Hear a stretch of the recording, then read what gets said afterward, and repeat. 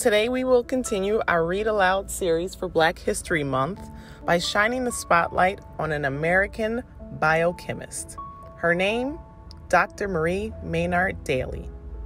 Successful people are those who failed and kept going.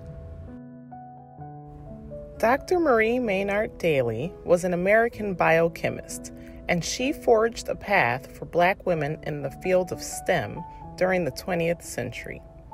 Born in 1921 in New York, she excelled in the field of science while attending an all-girls high school.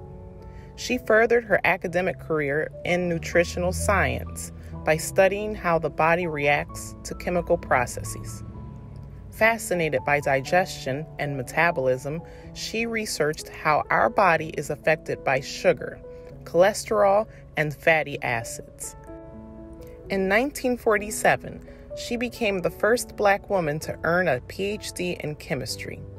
Marie also had a passion for teaching and sought to help increase the number of Black students interested in medicine at Albert Einstein College and Queens College. Marie made significant contributions with her research in understanding how diet affects cardiac and circulatory systems, including the role of hypertension in a variety of medical problems.